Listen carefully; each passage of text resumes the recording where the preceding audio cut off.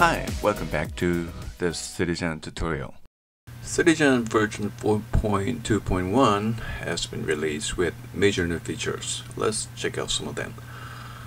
Now, first thing you might note is that now there are online video tutorials embedded right within the panels, such as these things.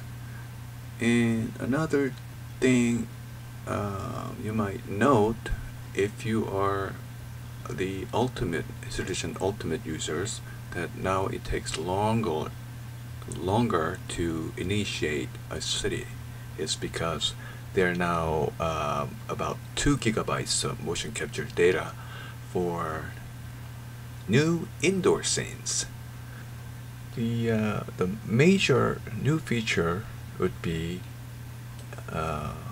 business districts. Let's see what I mean. So you see those shopping centers built around that appears around the main streets. These are the business districts that gets automatically generated around main streets. Let's take a close look. If you see those shops now, they are occupied with people walking and talking and working.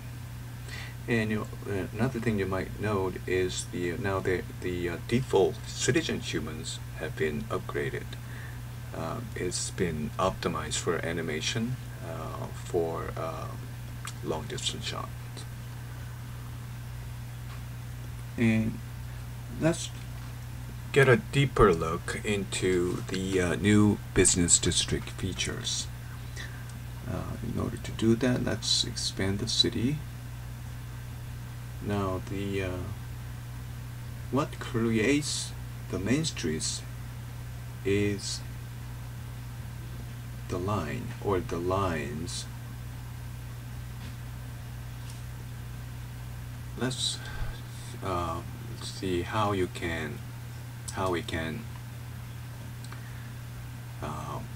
control the business districts.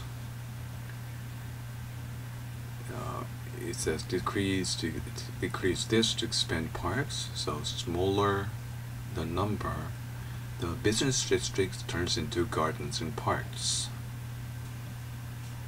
And the second control is to increase how far from the main streets this business district should expand.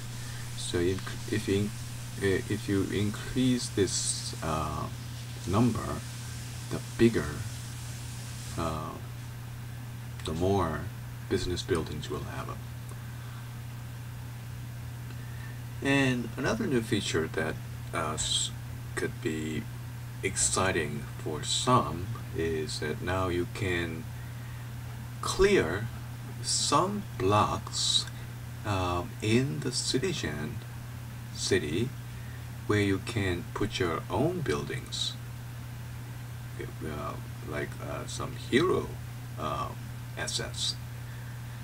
So Citigen can be used as a backdrop with your hero assets as the main focus of camera. So these are new features.